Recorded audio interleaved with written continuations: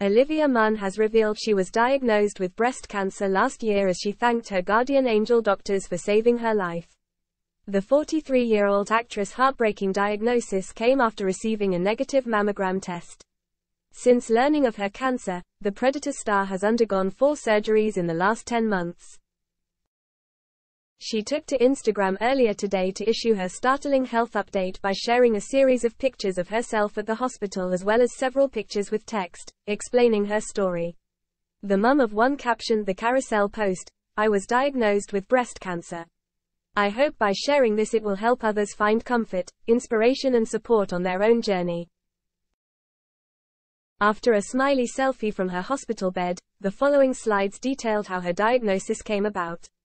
She began, "In February of 2023, in an effort to be more proactive about my health, I took a genetic test that checks you for 90 cancer genes. I tested negative for all, including BRCA, the most well-known breast cancer gene. My sister Sarah had just tested negative as well. We called each other and high-fived over the phone. The same winter I also had a negative mammogram. 2 months later I was diagnosed with breast cancer." She continued, "In the past 10 months I have had 4 surgeries, so many days spent in bed I can't even count, and have learned more about cancer, cancer treatment and hormones than I could ever have imagined. Surprisingly, I've only cried twice. I guess I haven't felt like there was time to cry.